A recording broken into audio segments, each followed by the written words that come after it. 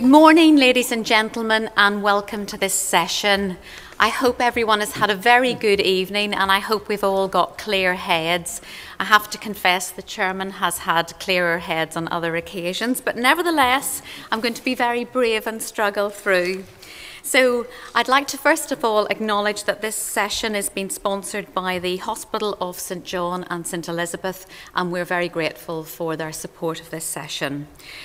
I have to say I am plagued by the fire drill, but, bear with me, folks, the fire drill. If you hear an announcement over the PA system, please proceed to the nearest emergency exit. Do not stop to collect your personal belongings or use the lifts. The conventional staff will assist and direct you to the muster point, and then you'll be well looked after. I'm also going to ask you to switch on off your mobile phones, but obviously if there is a fire evacuation, you need to switch them back on again so we can regroup everyone. We are going to have 4 speakers this morning, and then there will be some opportunity for questions. However, this is a very tight session, and we are probably going to overflow into the Knowledge Hub after this. So you're welcome to come and traipse down after us and ask all the gurus here the questions that you didn't get asking them earlier on. Can I also just remind you that we are getting a lot of activity on hashtag UK/Forum16, so please do tweet and pass your comments round, because that really does keep the conference buzzing, and it does actually raise our profile outside Liverpool but in the wider country. So without much further ado, I'm going to introduce my first speaker this morning. And our first speaker this morning is back by popular demand after his sellout gig yesterday. I am delighted to welcome again Martin James. So Martin James is a consultant stroke physician at the Royal Devon and Exeter Hospital and associate professor at the University of Exeter Medical School. He has led the East Devon Stroke Service at the Royal Devon Hospital since 1997. He is an Associate Director of the Stroke Programme at the Royal College of Physicians of London, and he has responsibility for the National Peer Review Scheme. He was Joint Editor of the 2016 RCP National Clinical Guideline for Stroke. So back by popular demand, please put your hands together and welcome Martin. Thanks, Alan. I don't really think anyone wanted to hear all that again. So this morning we're going to look at what's new in the 2016 guidelines, and I'm going to start with the sort of hyperacute and acute side of things. It's going to be a whistle-stop tour, provided the slides move on when instructed. And so we're going to take a quick look at 5 areas where the national guideline recommendations have been altered or been significantly different to 2012. And we'll look at thrombectomy, intravenous thrombolysis, blood pressure lowering, acute imaging, and stroke unit care.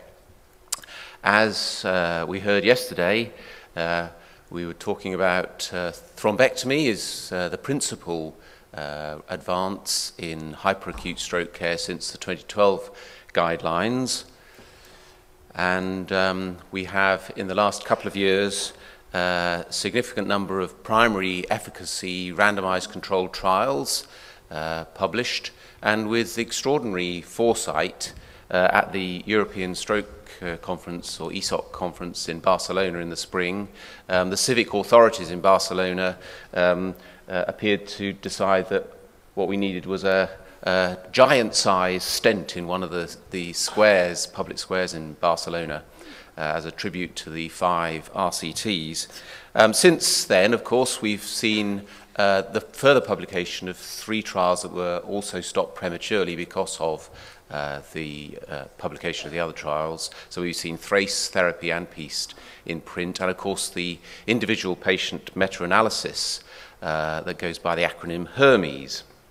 And again, this is the nub of HERMES, indicating the shift in the modified distribution of modified Rankin scores with thrombectomy versus control, which in the vast majority of cases was intravenous thrombolysis, with the number needed to treat for a very good outcome, an independent outcome, a ranking of 0 to 2 of between 3.2 and 7.4, or an NNT for a shift in a single ranking category of just 2.6.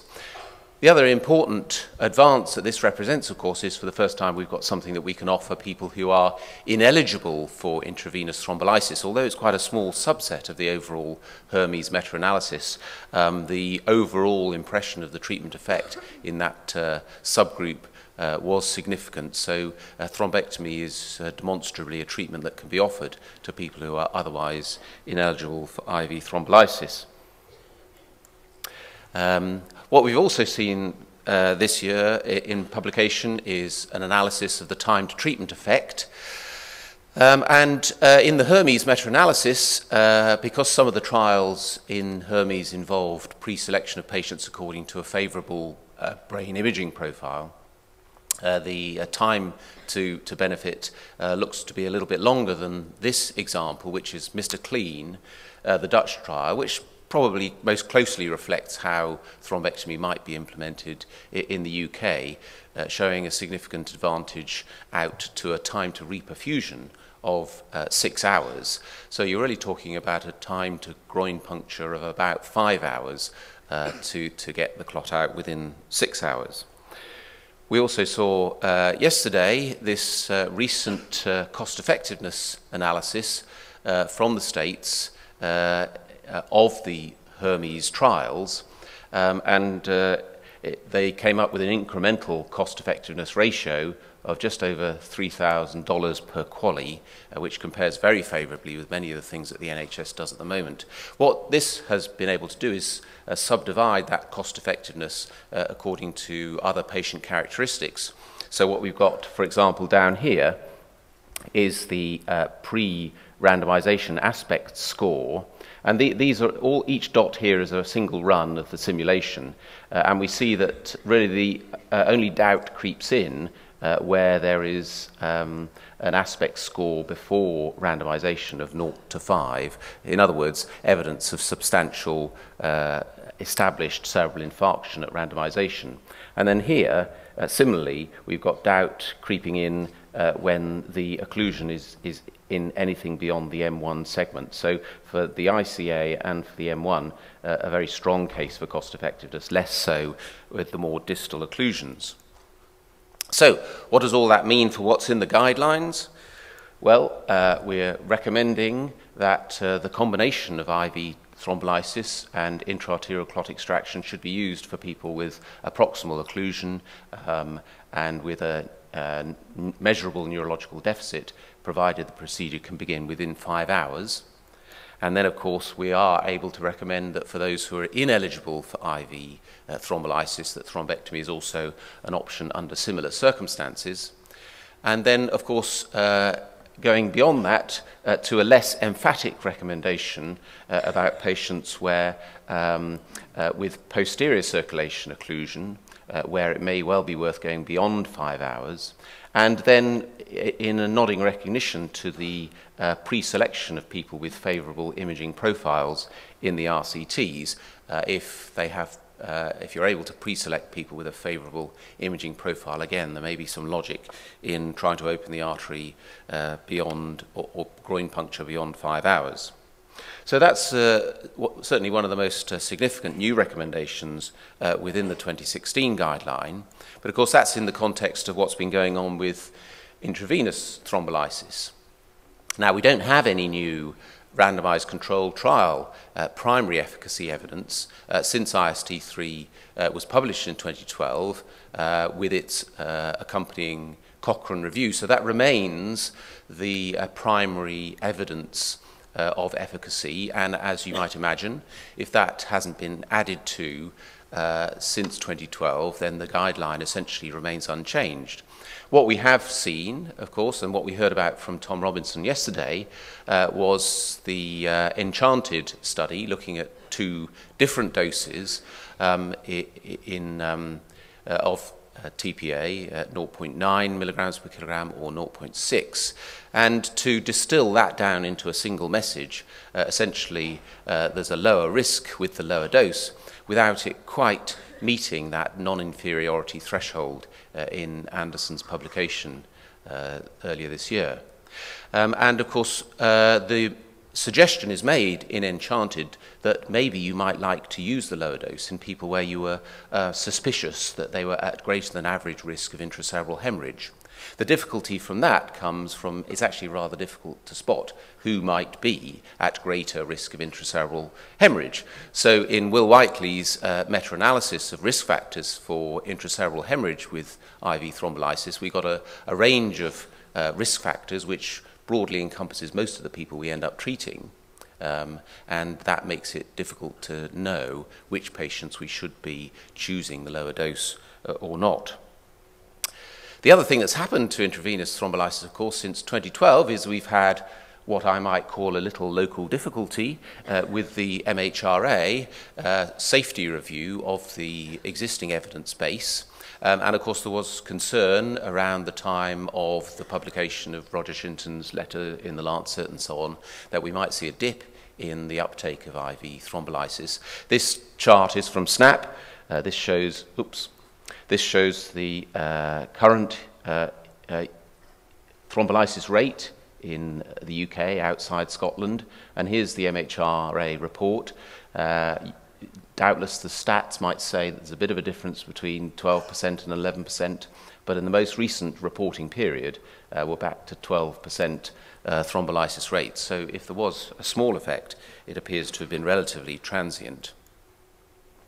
So perhaps we might not be surprised if the new guideline lifts or cuts and pastes the recommendations from 2012 about the use of intravenous thrombolysis with a caveat in the attending text about circumstances under which a thrombolysing clinician and or their patient may choose to forego some of the potential disability benefit from the higher dose for the sake of the lower risk of a complication at the lower dose.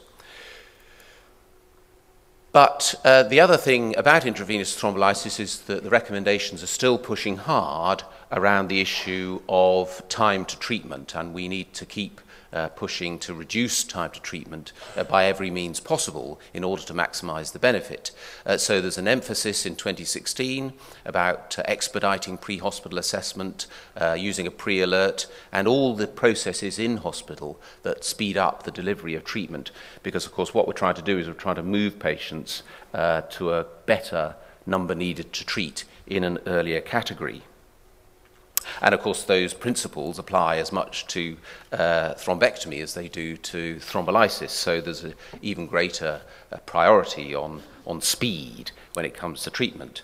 What's going on in the UK about door-to-needle time? Here's SNAP data from 2013, and over the 3 years we've seen average door-to-needle time in the UK outside Scotland fall from 59 minutes to 52 minutes. So we seem to be speeding up by the grand total of 2 minutes 20 seconds per year.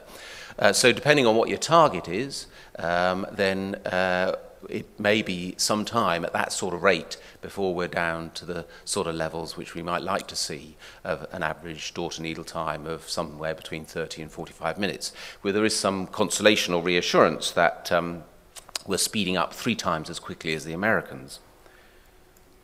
So what's the new guideline saying about those sort of aspects of treatment? There's observational evidence of a shorter door-to-needle time in centres that see and treat more patients. So there's an emphasis on speeding up door-to-needle time and the direct admission of patients with suspected acute stroke, so they're assessed and treated as quickly as possible.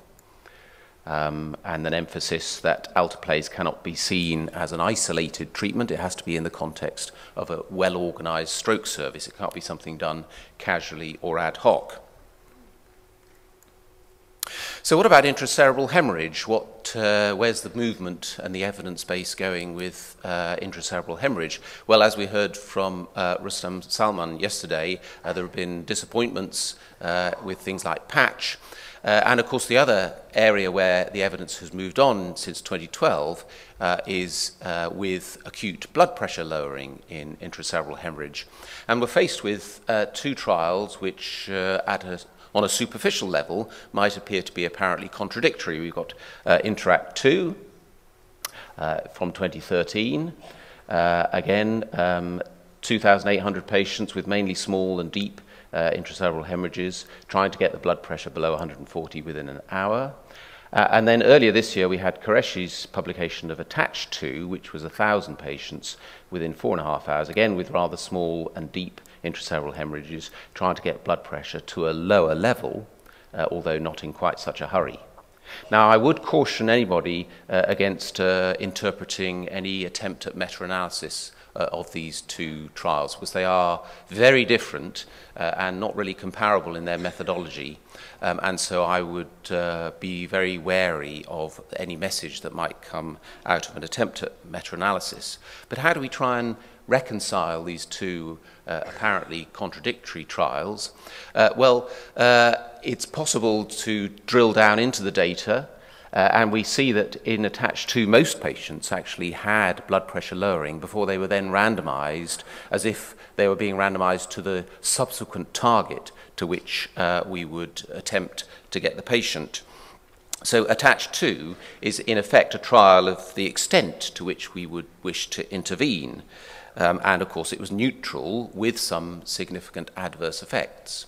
So Interact 2 appears to suggest that blood pressure lowering to about 140, which is where most of the Attach 2 patients started before they were randomized, is actually likely to be helpful.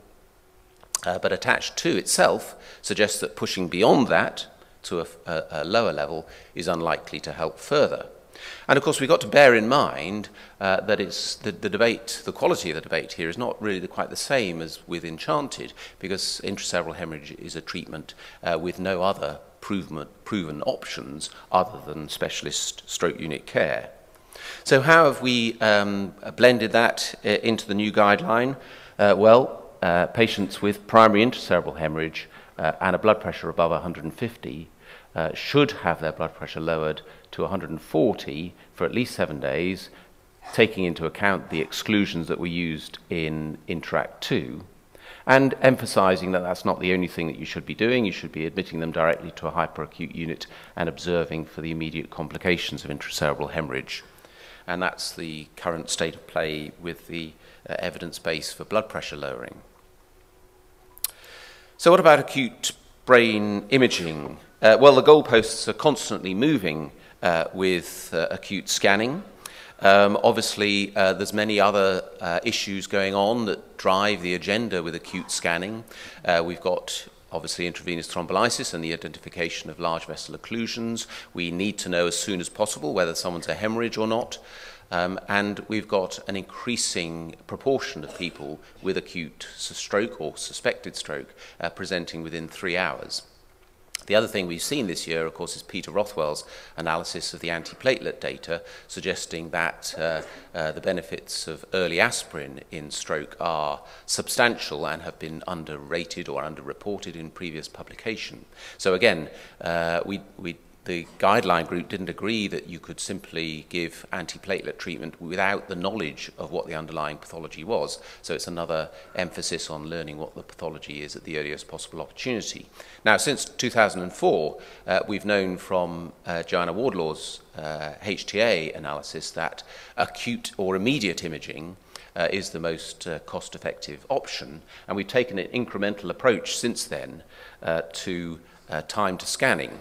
And since the 2012 recommendation of 12 hours for acute scanning, we've seen the proportion of people scanned within that time limit steadily rising.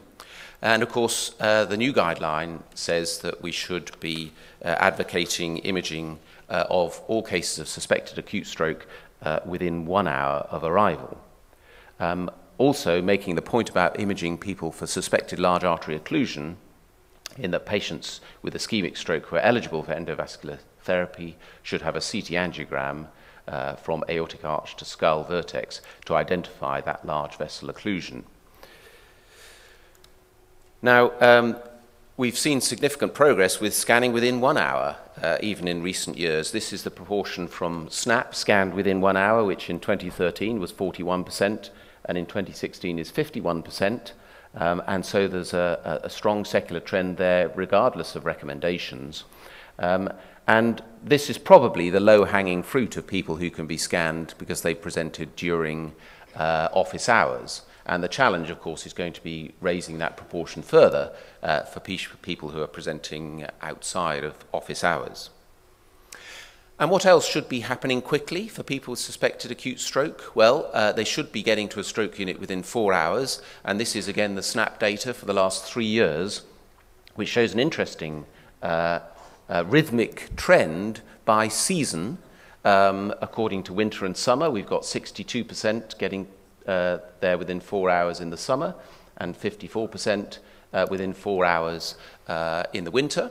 And if you're inclined to look at that and think, well, it's only a few percent, it doesn't really matter, here's that ski slope of the proportion admitted to a stroke unit within 4 hours across the UK outside Scotland, running between 22% and 84%. And the difference between summer and winter is the difference in performance between these 2 points on that graph. And there's an awful lot of people who are missing out on access to stroke unit care because of other distracting pressures in the winter. And of course, since 2012, we've accumulated further, principally observational data about the benefits of getting to a stroke unit quickly. We've seen Ben Bray's analysis of the relationship between nurse staffing ratios at the weekend and what your expected mortality is even if you're admitted to the stroke unit on a weekday. And if the national average is somewhere around about here, there's still significant further gains to be had with a better ratio of acute nursing to patients. Also, we've seen observational evidence of the advantage from earliest possible assessment of the safety of your swallow. So this is the risk of aspiration pneumonia by your time to swallow screening, again for a year's worth of patients in SNAP, and the sooner that you get your swallow assessed and appropriate measures taken, the less the risk of aspiration pneumonia. Now, what we've done in the 2016 guideline, of course, is reproduce and expand the much talked about Table 2.1 from the 2012 guideline, and given the feedback that we've received from professionals about the importance of laying down a marker for staffing, at least in hyperacute and acute staffing, this is further strengthened in the 2016 guideline. So what's the new guideline saying about stroke unit access? Well, again, we're saying if you've got a stroke, you should be on a stroke unit. Motherhood and apple pie there. You should be admitted directly and assessed for emergency treatments as soon as possible. You should be supported by practice protocols to reduce the risk of things like aspiration pneumonia and sepsis and so on. And a particular point made about measures that should be taken in order to protect against the development of aspiration pneumonia. So we're pushing hard in the 2016 edition about urgent access to a specialist stroke unit. And if you think that that's, I've received the chairman's cough, but it's all right, I've got 2 more slides. I thought I was being really subtle. Yeah, that was very discreet, Avril, yeah. But if you think this is just kind of a narrow specialty interest, saying that our patients should be getting onto a specialist unit, it's not. It's reflecting a secular trend in NHS policy more widely. These are the 10 clinical standards produced by Sir Bruce Keogh for emergency, all emergency conditions. And we've got emergencies with a mortality of more than 10% are seen by a suitable consultant within an hour. We've got diagnostic tests where the test will alter the management, should be available within an hour. We've got inpatients having 24/7 access to consultant-directed interventions. And we've got all patients in high dependency areas being reviewed twice daily by consultant. And the latest NHS planning guidance, which has just gone out to CCGs and trusts in the last few weeks, is adjusting the NHS contract so that these 4 priority clinical standards are implemented in all acutely admitting stroke centres by autumn 2017. So we've got a year. So we're not just ploughing a narrow specialty interest type of furrow, we're reflecting what there is in the way of a secular trend in all emergency medical treatments. And we hope to see further gains in terms of reductions in mortality and disability from the application of all these interventions in hyperacute stroke care. Thank you very much.